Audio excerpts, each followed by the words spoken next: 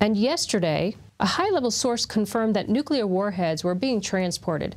They actually left Abilene from Dyess Air Force Base and were headed to a place in South Carolina, an undisclosed location. The brief report from the top-level military source, which was written in a rush to get the information out, reads, Dyess is beginning to move out nuclear warheads today.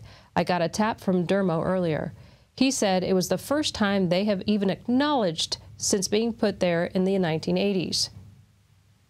No signature was required for the transfer, there was no directive, and he said the Dyess commander was on site to give authority to release.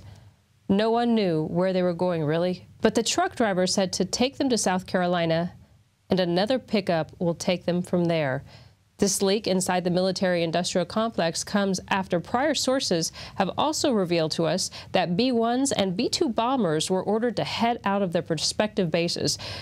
To learn more about the nuclear warhead transfer, you can go to Infowars.com and see the full report.